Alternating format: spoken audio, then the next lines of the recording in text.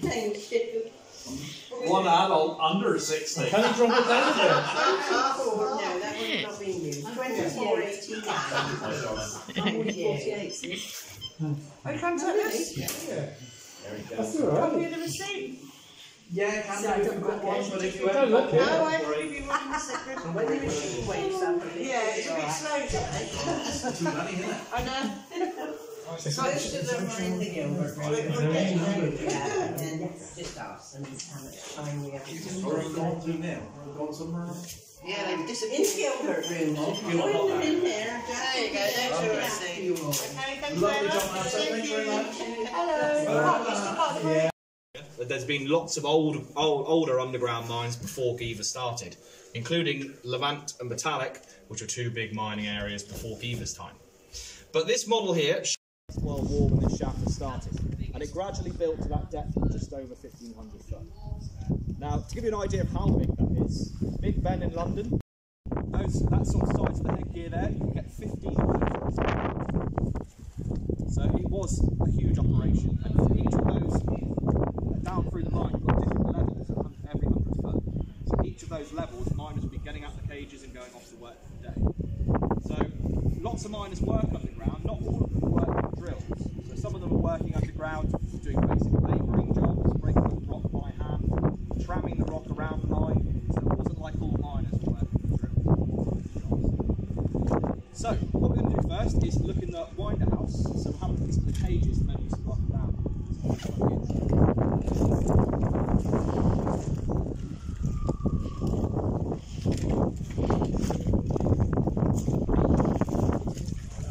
Thank you.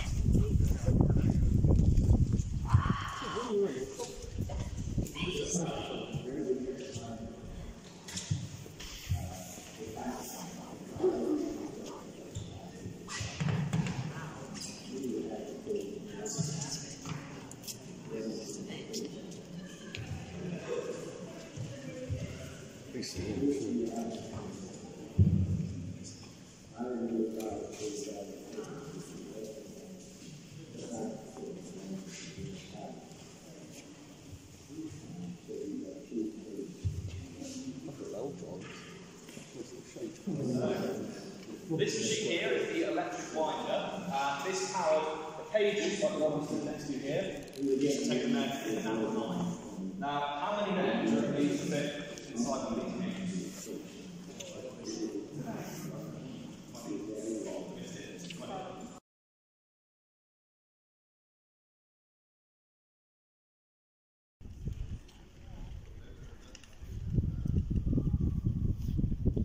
We talked to one of the miners who was working here as a guy, in his 60s, about to retire, and he's only about this tall.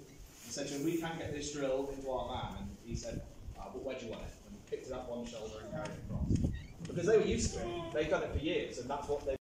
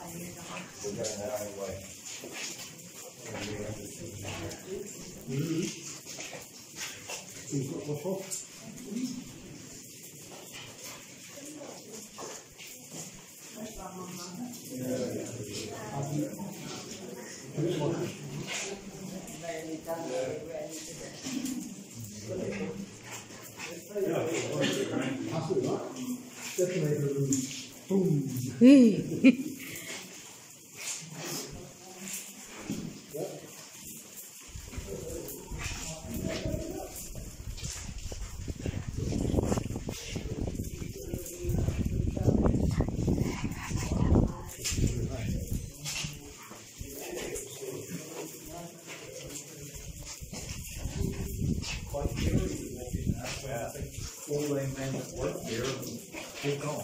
Very quiet now, it would be completely opposite.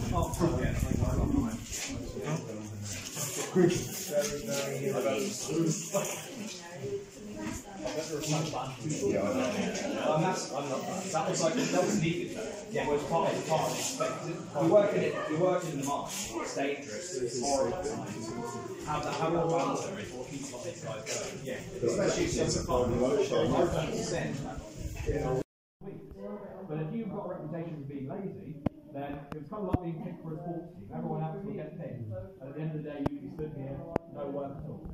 So you have to prove yourself. You have to make a good impression on some of the older minds. And then eventually, someone might retire, and you might find yourself on a contract job where you knew you had a future that was stable. That could endanger someone underground. Because anyone else that was working around the mine would look here and they'd say, well, Trevains and Williams are blasting at 220, I'll avoid where they're working. But if you got that wrong, if you blasted at 230 instead of 220, there might be someone in the wrong place at the wrong time. So it's all a matter of safety about blasting at the same. It's a locker.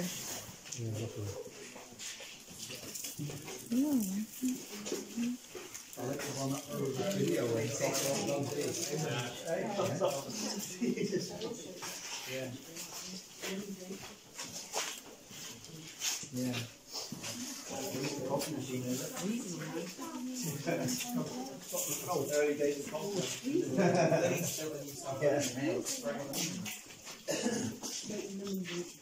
Actually, you've got to rotate the monitors in there, though. Oh, yeah, that's right, So this is the main.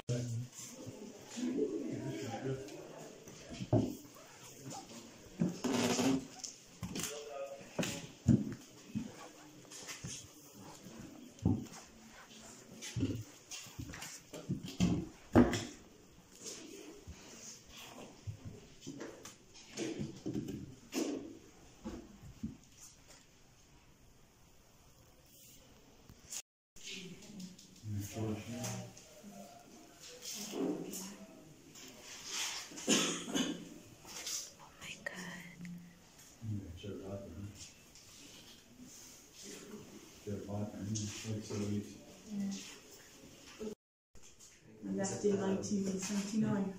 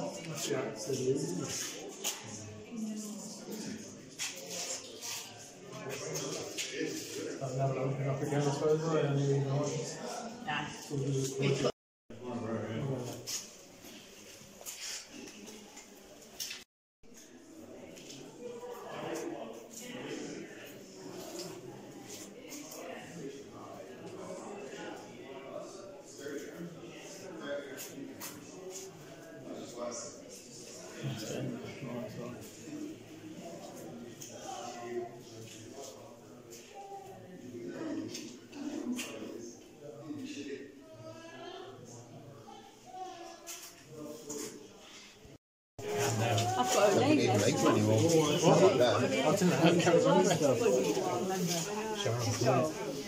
Oh, I'm not Cheryl. What was that? Cheryl.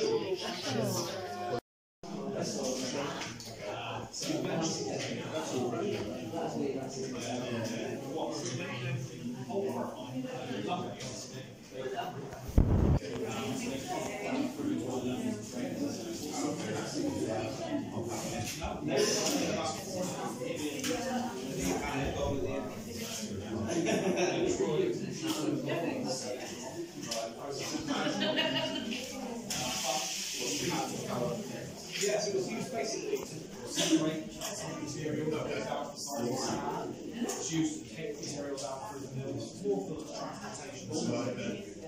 They actually treated it to separate the salt. Treated it with salt.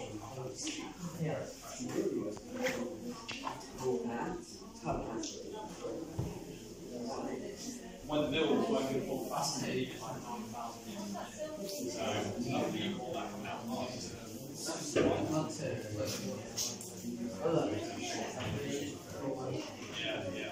does. It does.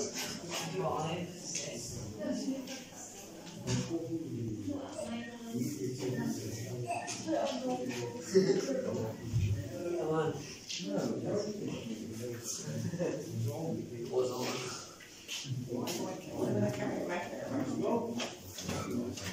That's a big one.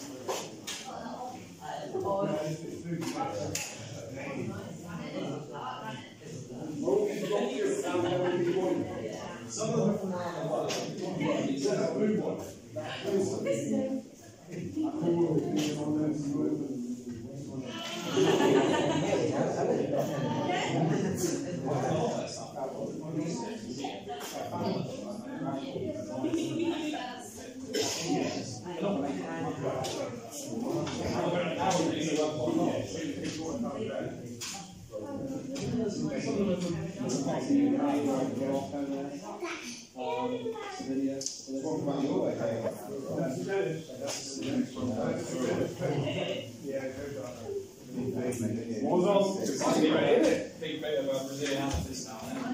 You find bits like that underground in Cornwall, though. There's huge bits like that.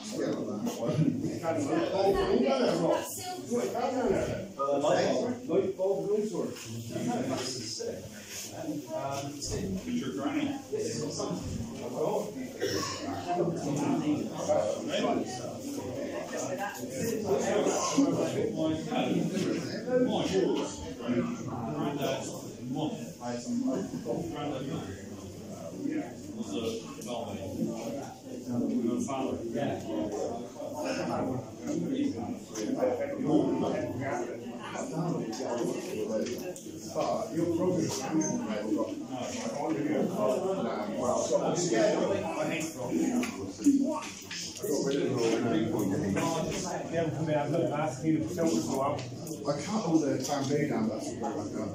I don't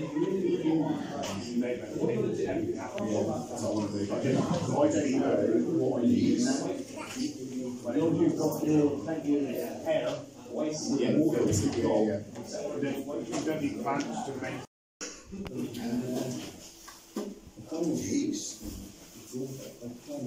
I'm amazing, it's better on them. It's pretty good. Yeah. Like I said, the boys that went out for ponders down, well, mate, you've been turned down for it, but that's that one.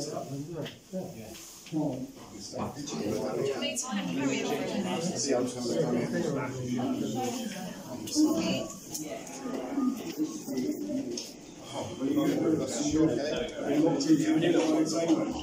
Sit right, that's the rock that you find here. So Right, you can see it glittering, can't you can see it towards bottom. Around here, it's no good with fine grain. If you went somewhere else in the world, even some parts of the world, it'd be like large crystals, like black crystals. to I couldn't get a very big picture because the windows were steamed up.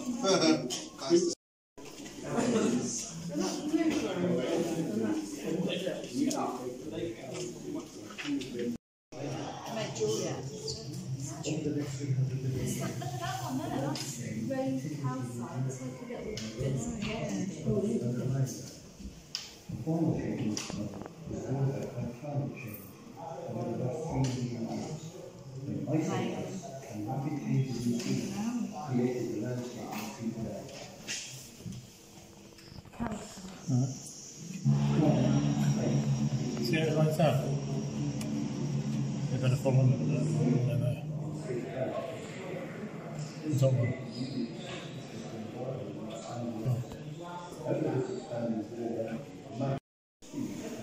Complex elements. However, even stars have a lifespan, and when they die, some explode as supernova, creating heavy elements like tin that are blasted out into space. From the debris of these stars, new stars in this way, about 2.5 billion years ago, our sun, the Western solar system, formed. The early Earth was a ball of molten rock. As this cooled, the outer surface solidified to form a solid crust containing earth and tiny electric things. The crust of the Earth is not continuous, but made up of a number of interlocking pieces called plates. Surrounding land masses suffer from seabed as layers of sediments. and became sedimentary. Over the next 100 million years, the land masses collided, lifting up and crushing the sedimentary rocks to form mountains. The great pressures generated during this process changed.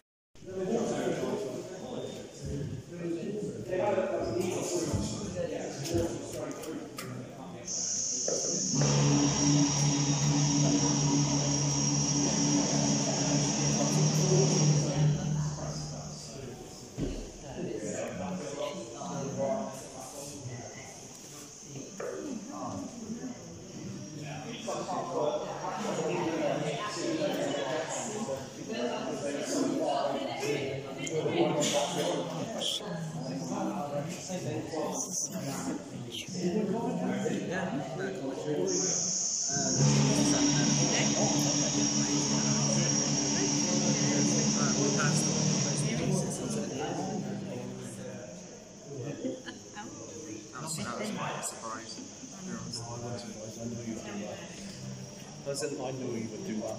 He's a good boy, yes. On the way back, I didn't look at them. I didn't look at him until he stopped.